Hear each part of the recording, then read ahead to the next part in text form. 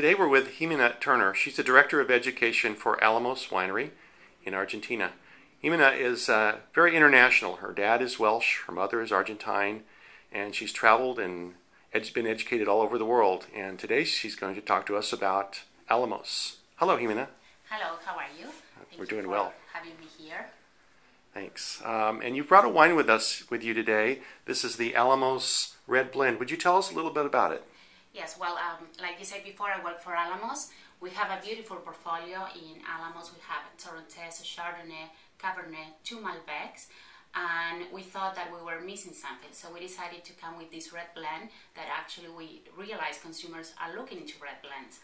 And when we were thinking about doing this red blend, we thought that we wanted to do something that will represent Mendoza terroir. So it's a beautiful red blend because you have the grapes that most grow in Mendoza, and one of those grapes is Bonarda. Bonarda is the second most grown grape in Mendoza. Also has Tempranillo that comes from Spain, and also we have a lot of plenty of Tempranillo in Mendoza because the Spanish brought it over there, and of course has San Malbec and Cabernet Franc and a little bit of Syrah. So I like it very much because I say it's a red blend of all the grapes that you find in Mendoza. What would you describe the wine as, and what kind of foods and what kind of social setting is it suited for, Jimena? I always say that we make wines because we like to drink and we like to eat. And what we eat in Argentina, I think, it's meat, so it goes perfect with barbecue. And because of our Italian influence, we have a lot of pasta and red sauce, so it goes very well with that as well. This is a red wine that you can have it in winter and in summer.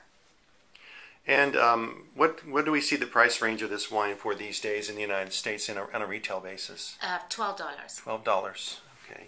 Anything else about how about just a few seconds about the harvest of 2011? Just give us an idea of what was going on in Argentina. Well, as you know, now we are, Argentina is opposite weather, so we did have a very nice harvest, and it was a very long one. Actually, it was most long than other years. So we started our harvest in February, and we finished in April. And the reason that was a long harvest was because the weather allowed to us. When you think about Mendoza, you have to think about it as a desert. We only have 12 inches of rain per year, and we have 360 days of sun, so it's ideal for the grapes. So we did have a very nice harvest, no rain, the weather was not hot. As you know, you want the weather not to be that hot, and the thing that helped us a lot is because all our vineyards are located in high altitude. And when I say high altitude, we're talking about vineyards that go from 3,000 feet to 5,000 feet. So you have a lot of sunlight intensity, but you have cool weather. Well, thank you very much for coming with us today to join us on the blend and to show us the new baby from the Alamos Winery. And we wish you a lot of luck in America. And thanks for stopping by and seeing us at the blend, Jimena. Thank you so much.